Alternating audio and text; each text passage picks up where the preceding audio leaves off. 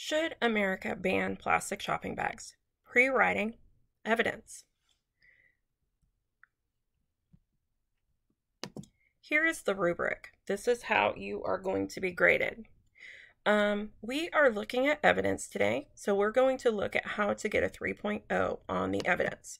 So to be proficient, the evidence is from two primary sources, from two perspectives, secondary sources as needed, and is credible, clear, accurate, and related to the compelling question, showing understanding of source material and is appropriately cited. All our materials are primary sources. A through F are all primary sources. All you have to do is find your information within the sources. So, here we are again at our DBQ graphic organizer and essay. And we already wrote our claim. I changed the claim. I would change the claim to make sure that you had it to what you wanted your claim statement to be. So America should or should not ban plastic bags because, and then you had your two reasons written down. So now we're going to look at evidence.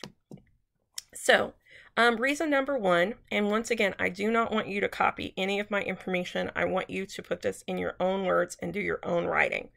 So reason number one I put down was banning plastic bags could hurt businesses.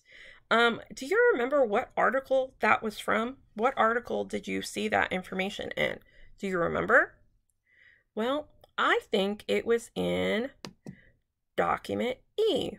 It said, should Wichita ban single-use plastic bags? I think this is where I got the information from, or I remember reading something about it, so I think this is where it came from. So let's read it and see. Across the U.S., 102 billion plastic bags are thrown away annually. City Councilman Brett Prather said, those bags don't easily break down in landfills, and when they do, they create microplasms that are ingested by fish and birds and ultimately pass on to humans through the food chain. The task force also found that transporting such a high volume of plastic bags to landfills can be costly. Based on their analysis, Wichita could save $309,632 in hauling fees if plastic bags were eliminated. Sheila Rager, corporate affairs manager for Dillon's, told council members that the grocery store chain is in the process of phasing out plastic bags by 2025. Mayor Brandon Whipple said he has concerns about how taking action on plastic bags could disrupt local businesses. My concern with utilizing a legislative tool such as an ordinance is how that interrupts businesses like Kroger. Whipple said, you're already on track to eliminate plastics or severely reduce the amount of plastics by 2025.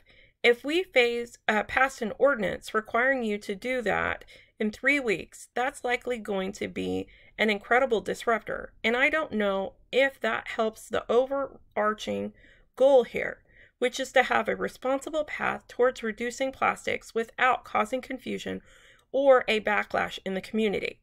Prather said that by the task force count, at least 35 local businesses have already stopped using plastic bags.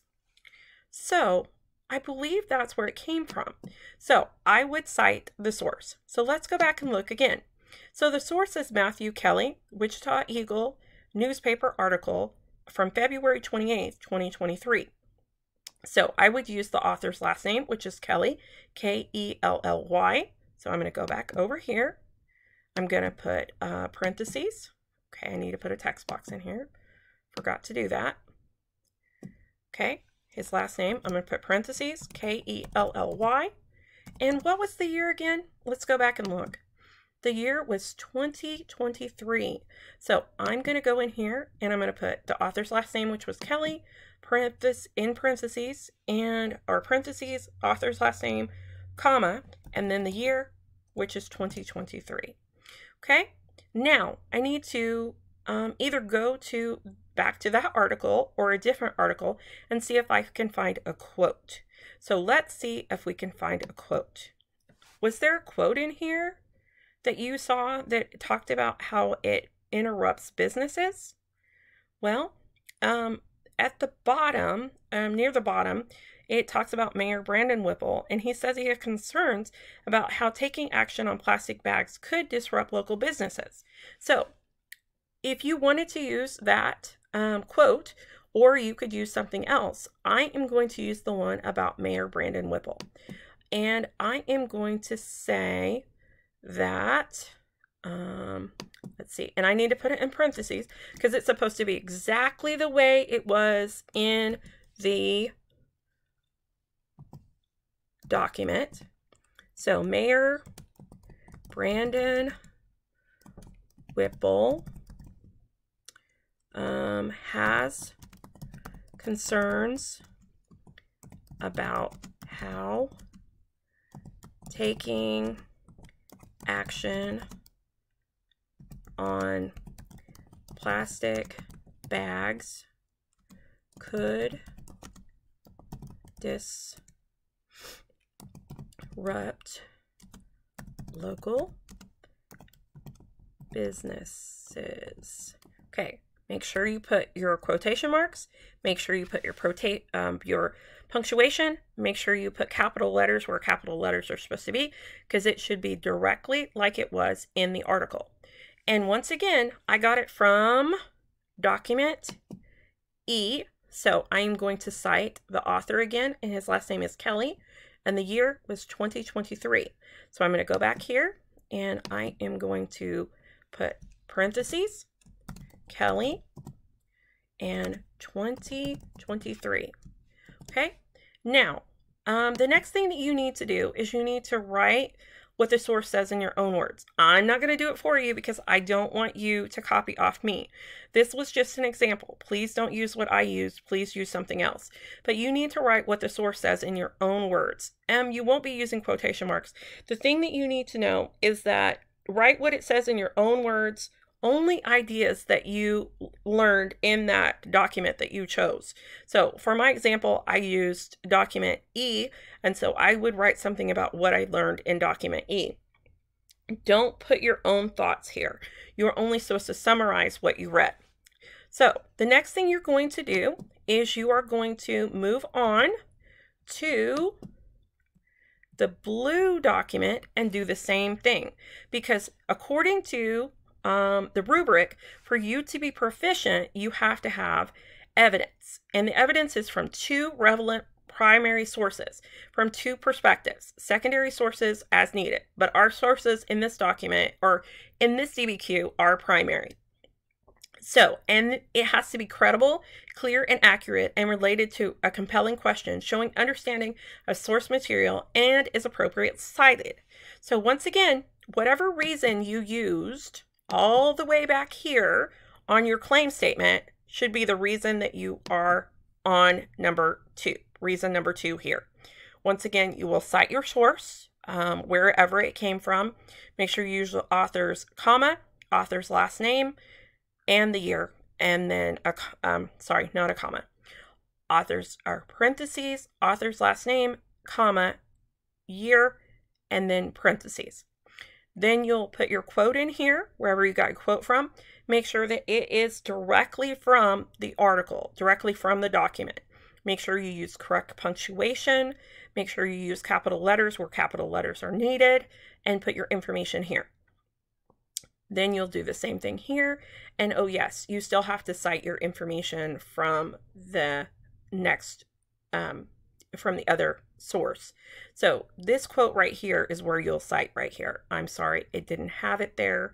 So let me make sure that I move it so that you will have that there as well. But it should say cite. So you should be able to cite the information. Ooh, sorry. I'm trying to do multiple things here. But you will cite your source again here, and it has it on your document. So you just need to make sure that you go in and you cite your source. So it will be cited. Sorry, it's once again moving things around here. You will cite the source just like you did in the green boxes.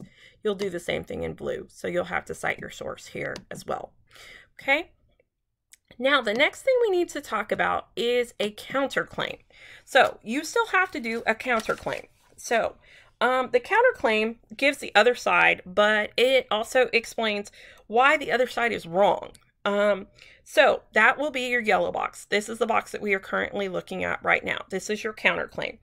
So I'm going to switch sides here, and I put down, some people say that America should ban plastic bags because they harm the environment. But that is wrong because, and you would finish that sentence. Once again, I'm not going to do it for you. You're going to have to do it yourself. So you need to look back once again at your documents A through F, and you need to find something that goes back along with the fact that it shows that plastic bags harm the environment. You are going to cite your source again. So you would put a parentheses, the author's last name, comma, and then you would put the year, and then parentheses. You're going to get a quote from one of the articles, one of the documents. You would put a quote here, and it would be directly from the article. So that means it would have its punctuation exactly like it was written in the document. Then you are going to explain how this quote proves other people wrong. So you would do that right there in your own words, okay? So you would put in your own words why the other people are wrong. Then you would cite once again the source that you got the information from.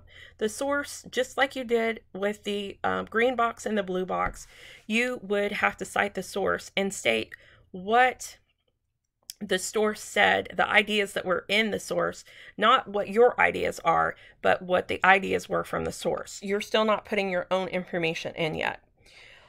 So please make sure you do that. And once you are done, then you are done with your evidence for today.